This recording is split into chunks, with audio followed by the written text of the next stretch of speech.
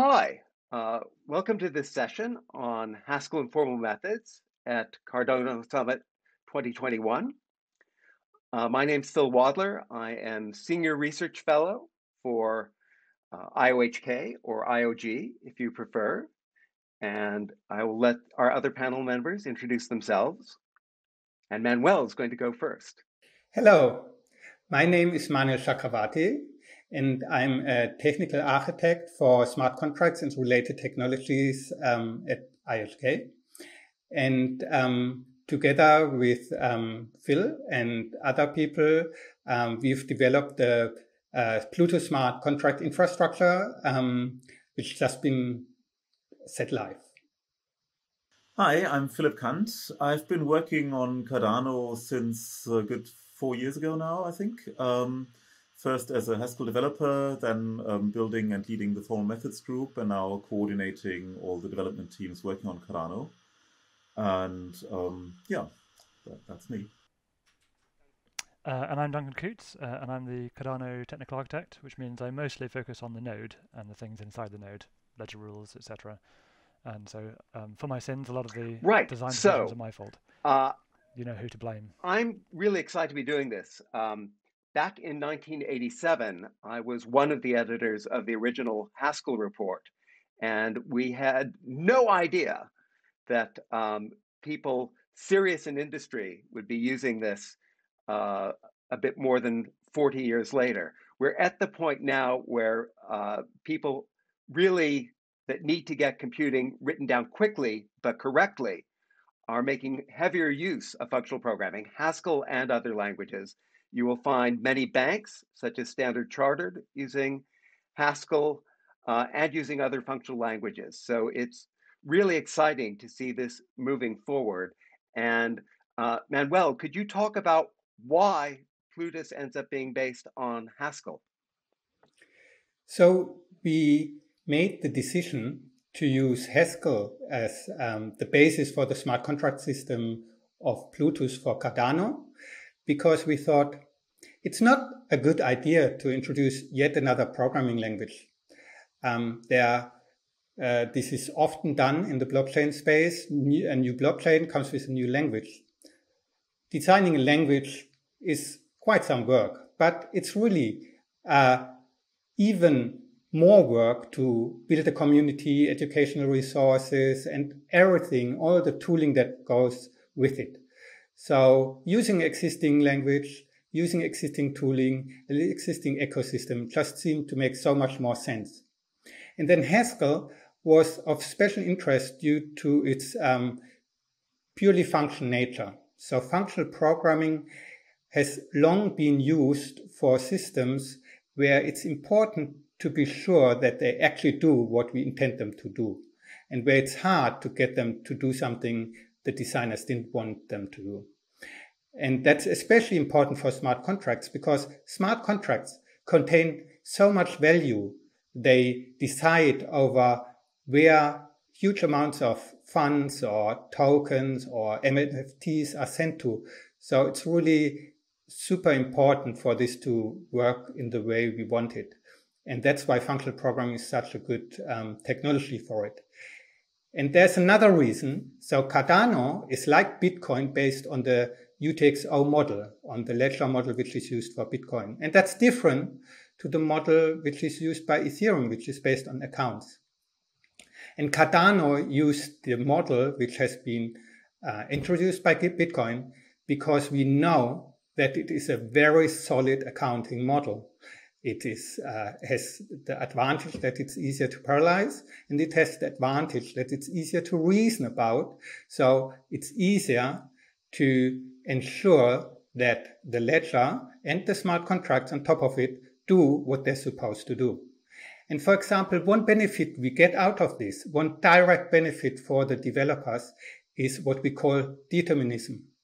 What does that mean? It means when I create a transaction, at the moment when I submit the transaction, I do know exactly what this transaction is going to do if it's admitted to the ledger.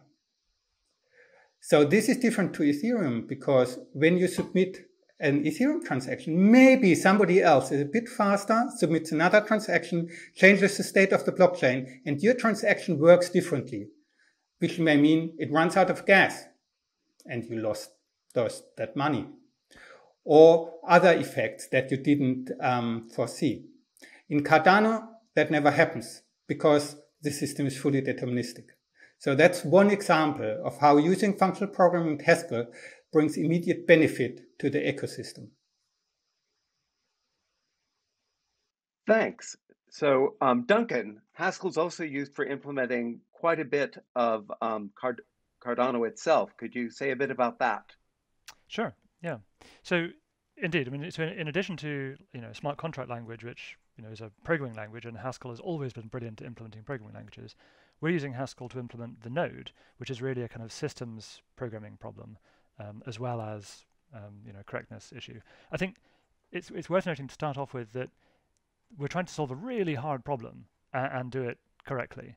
And when you're trying to solve really hard problems, you tend to need to use more advanced techniques and tools. And Haskell provides a really good sweet spot for this. It lets us employ lots of advanced techniques that help us to do what we need to do correctly. But Haskell is still sufficiently practical that we can use it as a systems programming language. It lets us do all the networking, concurrency. It lets us think about performance. It lets us manage resources reasonably, memory, etc., and deal with low-level system issues. So Haskell is actually really a great systems programming language.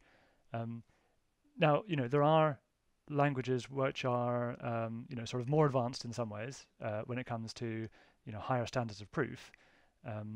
But then they compromise on the practical aspects that we need for systems programming, issues about networking, concurrency, etc. And they're also quite niche. So Haskell provides this really good sweet spot of letting us do really advanced things which help us write correct code with decent performance, etc., and lets us do all these system level things effectively. And side by side with Haskell and functional programming, we have the whole field of formal methods, where Philip is an expert. So Philip, could you say a little bit about how formal methods have influenced the development of Cardano? Sure, yeah. I mean, the point is that we're developing financial infrastructure here. And so you have to make sure really that your code is correct, and that also, despite just you knowing that it's correct, or you having some confidence in that it's correct, that you have to provide some evidence so that other people also can verify for themselves and have reason to believe that the code is correct. And so writing formal specifications and then proving properties about the system and showing some evidence that the implementation actually conforms to the specification is very important. And so for the Cardano ledger, for example, we've written a quite readable, formal and executable specification, and our users actually go and read those and ask questions about those. Our auditors read them. We provide proofs, some handwritten proofs, some machine checkable proofs about essential properties like money doesn't just get lost in the system and things like that.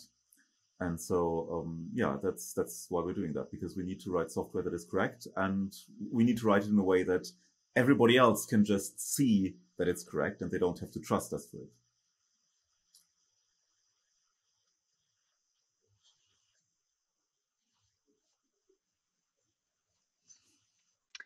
Thank you. So we're just talking about reasoning about things.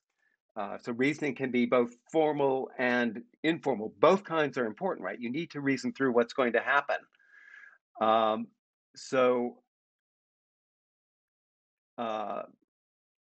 you've just said a bit about how we're using this in the development of Cardano. Are there any additional details you want to give, Philip? Sure, yeah. So when you want to show that something is correct, then you basically have different levels of formality that you can go to. You can have the kind of the holy grail, where you have a proof where the computer can go through every step, and you have a proof assistant that basically tells you, yes, there is no hole in this proof, everything is correct. And so that's something that we're doing for the most important properties. There's also handwritten proofs that you can do once you formalize your system. And then there are things that are like not exhaustive, but that are somewhat easier to handle and also closer to your actual implementation, like quick check, like property-based testing, where you state a property, and then instead of proving that for a model of your code, you test your actual code against that using generated test data that you generate in a clever way to kind of as exhaustively as possible in a finite time. You try to cover your state space, and then you get basically you get your compiler tells you yes or yeah, the tests tell you whether that property is satisfied for all the test data, and also in case it is not it's not satisfied, it gives you some kind of minimal counterexample that you can then use to debug your code. And that has two benefits. One is that it is easier to do. You just write the property, you generate the data, and then you see a result. You don't have to meticulously do the proof, which is hard work and can take a lot of time. And the other advantage is that it's tied directly to your implementation. There is no gap between the proof that you do using some model of your code and your actual production implementation. But it's tested against the implementation that you have. So that's also something that we use quite a lot. This is you can actually write out proofs in some of these niche languages that Duncan mentioned. So sort of the thing that comes after Haskell is something called Agda that actually lets you write and check proofs. And we wrote out and checked in Agda a proof of the correctness of Plutus core, which turns out to correspond to an old theoretical idea called System F. So the idea is, how do you make a core language that people will still be using in 40 years? Because you don't want to do hard forks every other day. And the answer is we picked something, System F, that was designed back in the 1970s, 40 years ago. In fact, two different people, a mathematician and a computer scientist, discovered the same system. And that's what we're using for Plutus core. And then we wrote out in Agda the proof of type safety that this is supposed to satisfy. And from that, for free, we get an interpreter. And then we can use that interpreter to test our actual compiler against. This is a very nice way in which formal methods in doing proof and practical coding, you don't actually have to prove the practical coding to get benefit from the proof. It can guide it and it can actually let you test as well. So that's me getting excited about stuff. But moving on, so Duncan, how have some of the ideas that Philip is talking about been used in actually developing Cardano? I think I'd emphasize kind of the social aspects of having proper specifications. You know, the code that we have is like 100,000 lines of code, right? It's a big, complicated system. And one of the important questions in this is, does it do what we expect? Well, what is it that you expect? You need to be able to write what you expect in a concise enough way that people can actually read it and understand it and say, yes, that is actually what we think it ought to do. Because, you know, sometimes there's like, you know, properties that you could test or prove, like the one that Philip mentioned, that what we call the general accounting property, that, you know, money is not created or destroyed in the system, which is great. You know, that kind of property can catch all kinds of mistakes. But there's quite a lot of stuff in a system like this where there aren't properties like that. It's just a question of, is this what you want? And you need to be able to write down and think about and explain to other people and discuss what is it that we want. So having a formal specification that is compact, you know, I said, you know, the code is 100,000 lines. Well, our specification is a mere 50 pages, right? So it's still big, you know, we're not getting away from the fact there's a degree of complexity here, but that is really small compared to the amount of code we have, and that is small enough that we can have that social aspect. I mean, as Philip mentioned, you know, there's people out in the community who read our specifications and argue with us and say, this is, you know, it should be like this, or, you know, you've done something wrong, or, you know, that's something that really helps for that kind of discourse, is having that compact, formal specification, even apart from all the, you know, great things that you might be able to test or prove about them. Yep, I think that's absolutely right. And then apart from actually implementing Cardano, we have all these smart contracts. So Manuel, can you say something about whether the smart contracts themselves can benefit from these techniques? Yes, the development of smart contracts can absolutely benefit from formal methods and related techniques and advanced testing methodologies such as property-based testing. As you just said, In fact, in the development of the smart contract system itself, we have used this technology. We have formalized Plutus Core, the on-chain representation of Plutus smart contracts. But we've also formalized other parts of the system, such as, for example, the use of state machines to write Plutus contracts. And we are continuing to formalize other parts of the system to ensure that they are working as we expect them to work. But formal verification is also useful for smart contract developers. To actually write a formal proof, of course, you need to know that kind of technology, and we are trying to help developers here by providing tools and methodology, and this is something we are actively working on at the moment. But even without full formal verification, there are things we can do. There are things like model checkers or property-based testing, which is a lot easier to use and really applicable for the normal Plutus developer, and you don't have to know too much about the underlying technology. And finally, we are addressing together in a collaboration with the University Utrecht the question of how do we know that a Plutus smart contract written in Haskell, after it's been compiled to Plutus Core, is still doing the right thing. In other words, how do we know the compiler actually does the right thing and it's compiling the program correctly? On blockchains, that's a very important question, because on the chain, you've got a hash of some piece of on-chain code. From that hash, you have to determine whether you trust that contract. But the hash is the hash of the compiled contract. And in order to analyze the contract, you need the source code. How do you know which source code was used to produce that code? So we all know in Ethereum, in Solidity, they use ad hoc approach where basically during compilation, metadata is generated, version of the compiler, context of the compilation, and then you can just try to recompile and hope you get the same code, and then you know you've got the source code. That's a little bit too ad hoc for us. So what we're working on with Utrecht University is a certifier. A certifier is a tool using an automatic theorem prover to show with mathematical certainty that a particular piece of source code, in fact, led to the generation of the on-chain code, and that compilation was done correctly with respect to the semantics, that is the meaning of the used programming language. And in this way, we get certificates which can be checked by theorem provers, which establish this connection. And that's actually crucial if reasoning about source code should be really meaningful. Right. And something that I'd like to thank IOHK for is that they are funding a PhD student who's starting with me tomorrow and a postdoc starting soon, who are going to look at this question about how do you go about formally proving properties of smart contracts. I mean, obviously, this is what you want to do, but it's a research question. No one really knows how to do this yet. So I said I'm a research fellow for IOHK. I forgot to mention that I'm also a professor in the School of Informatics at the University of Edinburgh.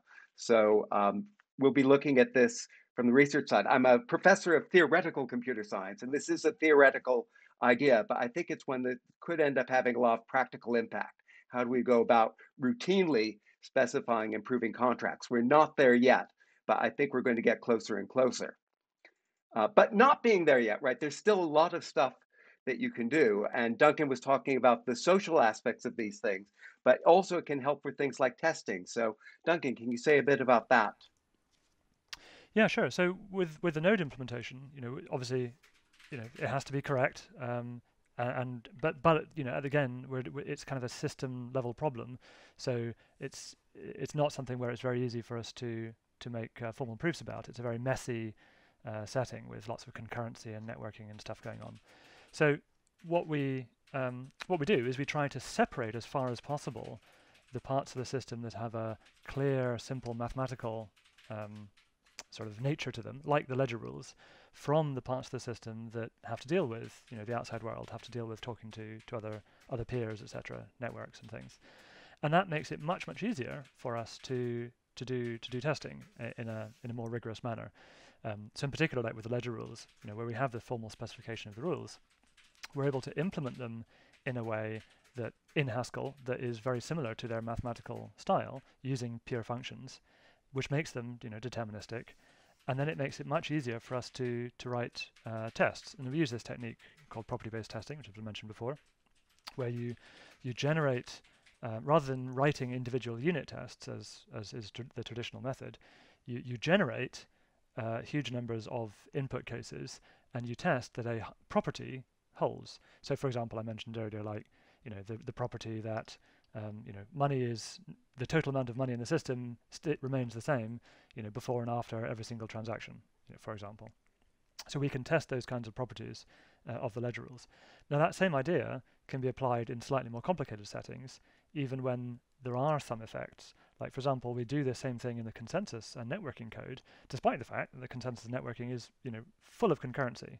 Again, we try to separate as far as possible those parts that are, deterministic and pure from the parts that have to be, non-deterministic and concurrent. But actually, even those parts that are concurrent, we're able to do property-based testing, even where there is, non-determinism and concurrency. We run the whole of the node, the whole consensus and network implementation. We run the whole thing in a deterministic concurrency simulator that can run, as well as being able to run it for real. So the exact same code can run for real, and it runs in a deterministic simulator, which makes it possible for us to do the same technique of generating large numbers of inputs, running it, and seeing if certain properties are preserved or violated. And if they are violated, we can shrink those down to the smallest possible counterexamples. And then, imagine doing this in any other setting. You'd found some failure, but how do you even reproduce it if it's deterministic? Well, in our setting, because we ran it in the simulator, we can reproduce it just by running it with the exact same inputs again. The determinism gives you that kind of guarantee, which is extremely useful for finding and then fixing, tricky concurrency bugs, which is the kind of thing that absolutely plagues most systems. So yeah, we really get a huge benefit from doing this. We're able to find much, much deeper bugs than we would do by any other technique. Right. It's really exciting for me to see property-based testing being used so heavily throughout the development of Cardano and Plutus, because it was a colleague of mine, John Hughes, who really got property-based testing in the functional programming community to take off through a paper that he wrote, I think 20 years ago now, on something called Quick Check that built on some ideas in Haskell that I'd helped with. So it's really fun to see these ideas that started out as theory turning into practice. So indeed, it's perhaps worth mentioning that John and I have been working together recently on exactly this problem in this area. I mentioned the deterministic concurrency simulator. John and I have been working together. John has been extending the simulator that I wrote to be able to explore multiple different schedules, so that rather than just finding one possible schedule that's deterministic, you can explore what would happen if you reordered these concurrent events. Can we find a different schedule that would cause a bug to be revealed? And that lets us do the same thing even more comprehensively, which is exciting and jolly good fun. Right, that's exciting work that's both at the edge of research and very much helping in practice. And not only did John come up with these ideas, but now he's been hired by IOHK to help us implement them and also to teach other people how to use them. So I think that's very exciting. I think teaching is really important. So Philip, how do these ideas impact on what the formal methods group is doing? Yeah, I mean, that separation between like the pure code, the one that doesn't have any side effects and no concurrency, and the rest, this clear separation that Duncan mentioned is what actually makes it feasible to do a formal treatment of the important parts of the system at all. Because, in an ideal world, if you didn't have any time constraints and as many people as you wanted, you would aim for doing like a full formal treatment of the whole system. But that's not our reality. And if you look at systems that do have concurrency or some kind of mutable state, the formal treatment is much, much harder.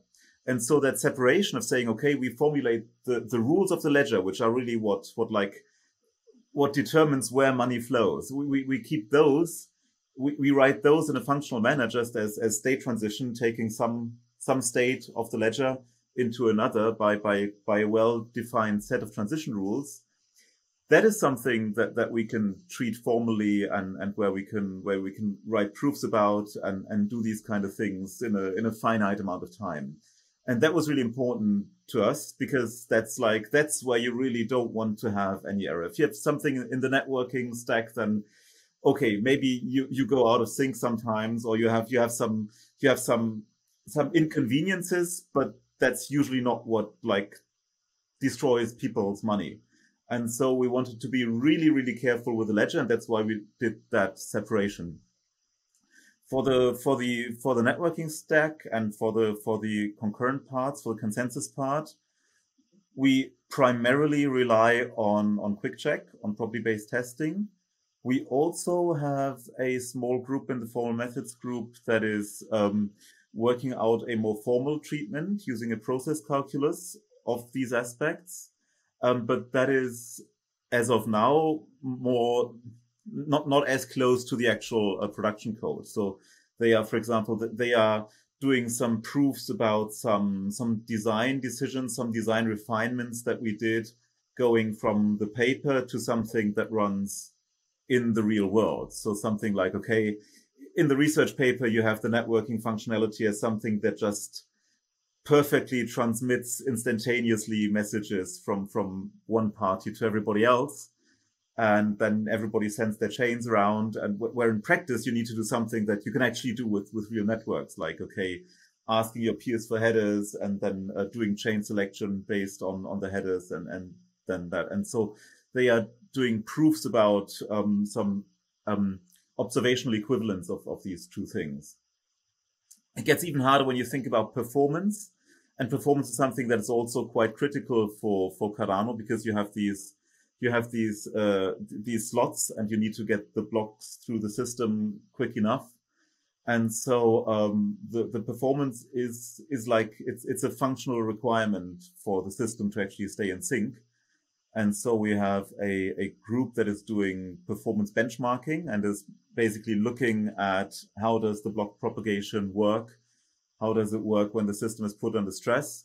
And we're also having a small research group together with the University at Louvain working out a domain-specific language for actually formally reasoning about performance and making sure that the design can fulfill your constraints on performance. So there's we like to remind everyone that it's a hard real-time system, and we need to treat it as such. Yeah, and yeah, so those are things that are a bit in the future, but I'm very happy that IOHK is actually funding these initiatives that are advancing the state of the art, and that will be useful to us in the future.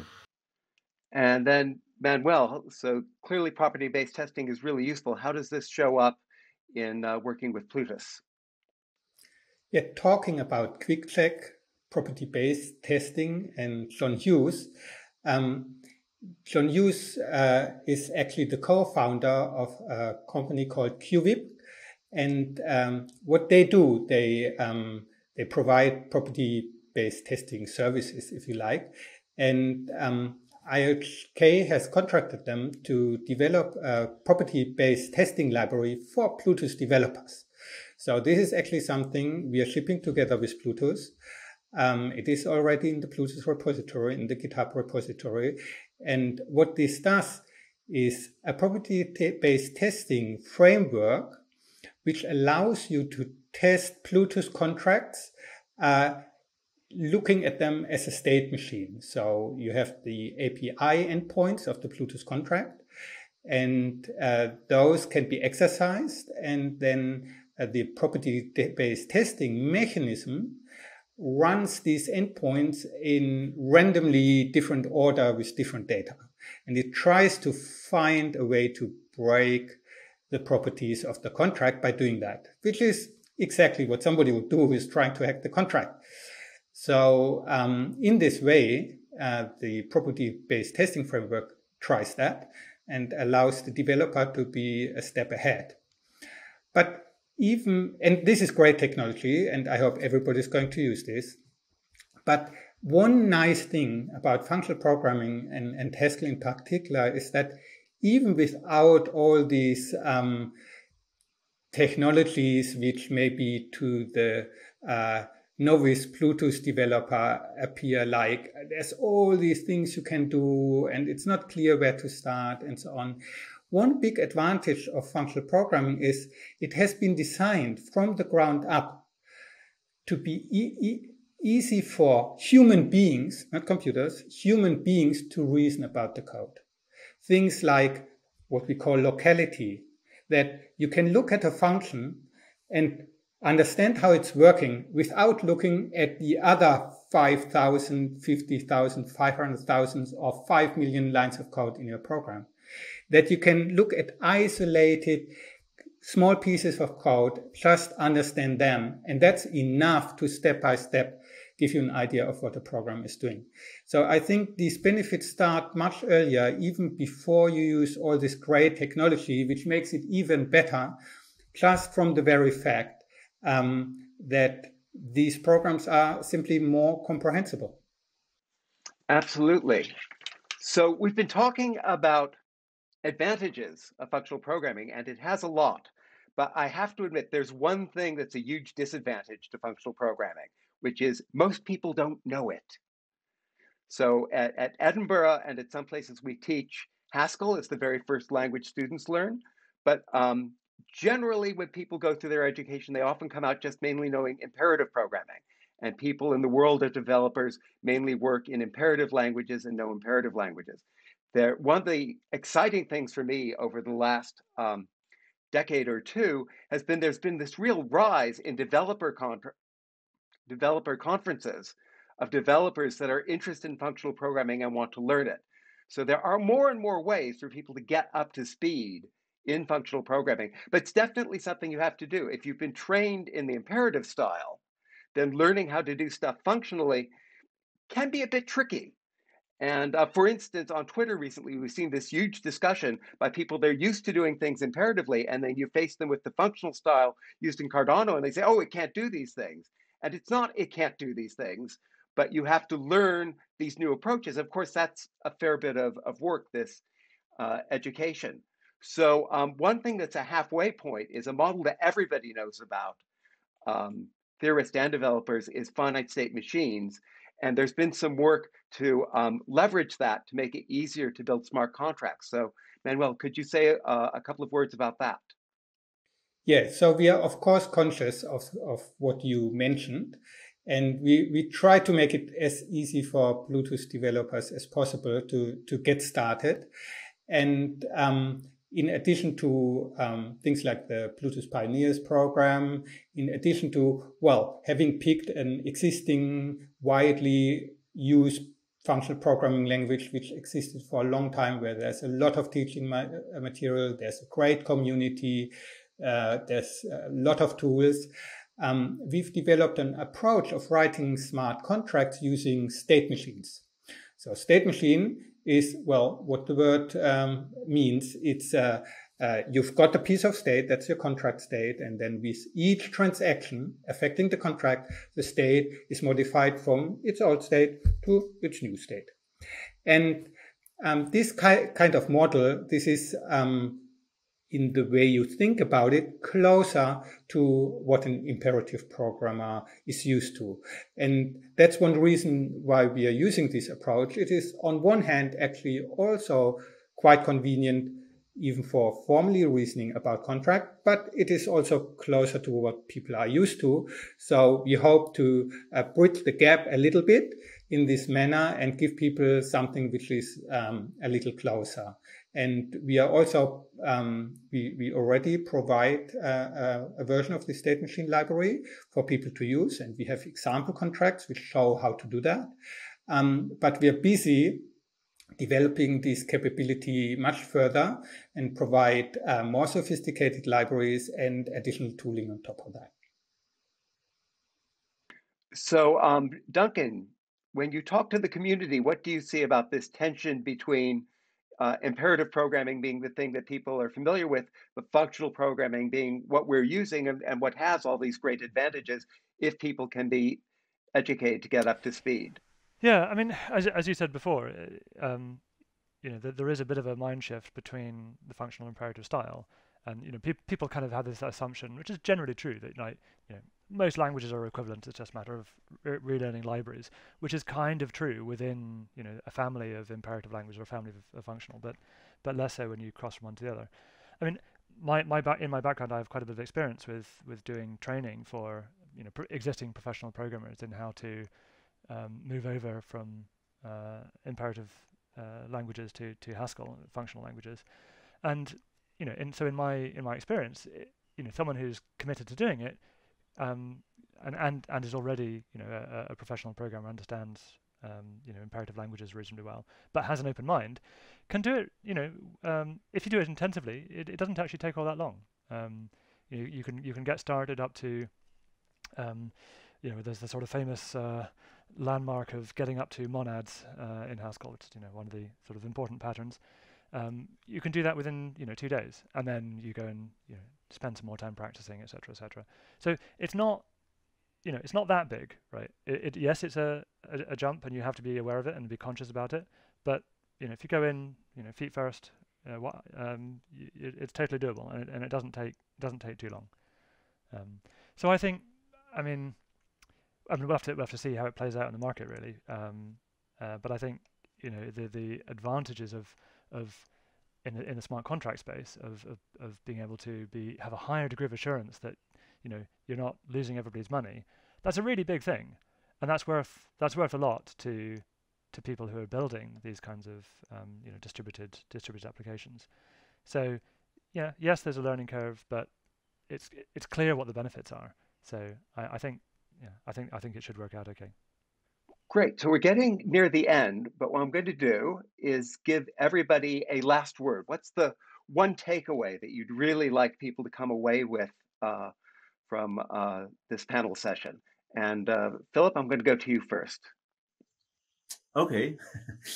Well, I think if you want to design and implement financial infrastructure, you have to make sure that it's working correctly, and functional programming and using formal specifications and things like quick check and proofs about essential properties are a great way of doing that. And Duncan. Yeah, I think, as Philip said, we're solving really hard problems, and it's really important that this stuff is correct. And so, Haskell and functional languages are not a magic bullet, but they let you use clever techniques. They let you use, great ideas, and employ them to write your code in such a way that you can be fairly sure that it's doing what you want. So I think that's the takeaway. You need the best tools to be able to employ the best techniques. Manuel. Functional programming and blockchains are actually a match made in heaven. One of the basic concepts of a blockchain is that it's immutable. And that's also the most important property of a functional program. So these technologies, they really go well together. And especially with the UTXO model, which also has a functional flavor, it's actually the natural choice. And yes, for somebody who is used to Ethereum, it's a little bit of a relearning, but I think it's worth it, because at the end of the day, you will be better at writing better contracts more quickly. Thank you all.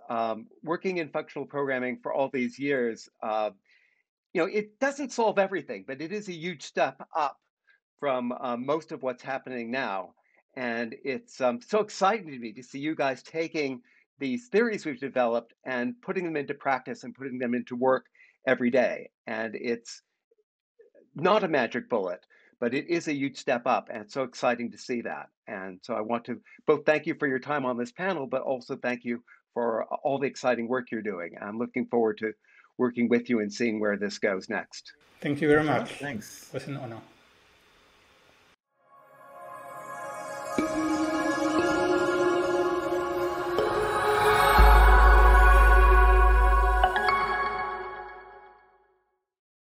Introducing CardStarter, the first insured launchpad and accelerator for Cardano projects. Our goal at CardStarter is to connect the Cardano community with early access to the thoroughly vetted projects that launch through our platform. In line with Cardano's ethos, we believe in inclusion, transparency, and building the foundation for decentralized applications that will drive how the economy of the future operates. We dedicate ourselves to providing a high level of due diligence and quality control for the projects that we support entering the DeFi space. This helps protect our community from exposure to much of the risk currently associated with involvement in new DeFi projects. We ensure that projects have a qualified team, are in an advanced stage of development, have great token utility, and economic structure. We also provide incubation services for projects with amazing concepts who may need advisory and development support to be ready to go to market. You can easily stay up to date on CardStarter and our IDOs by following our Twitter channel or Telegram announcements channel at CardStarter Announcements, or join in the community conversation in Telegram at CardStarter. Participating in CardStarter IDOs is relatively simple. Our community members who hold enough of our utility token, cards, can use them to qualify and register for our IDOs. When a new project is launching through our platform, our community simply needs to visit app.cardstarter.io to stake enough cards tokens to qualify for a tier. Once qualified for a tier, community members can visit pools.cardstarter.io to register for any active IDOs currently in the registration stage. Registration for an IDO will typically be open for 3 to 4 days, allowing people ample time to declare their intent to participate. Following the registration window, there's a 2-day period where the CardStarter team confirms that the registered participants have provided their KYC info and are eligible to participate. The last stage is a 24-hour IDO event where community members who've registered visit the same pools page to purchase their guaranteed allocation of tokens for the project. Participants will receive the tokens immediately upon purchase, but will only be able to trade, swap, or send these tokens once the project deploys liquidity on a decentralized exchange. CardStarter welcomes you to join our community and learn about the exciting new projects that are the fundamental building blocks of DeFi on Cardano.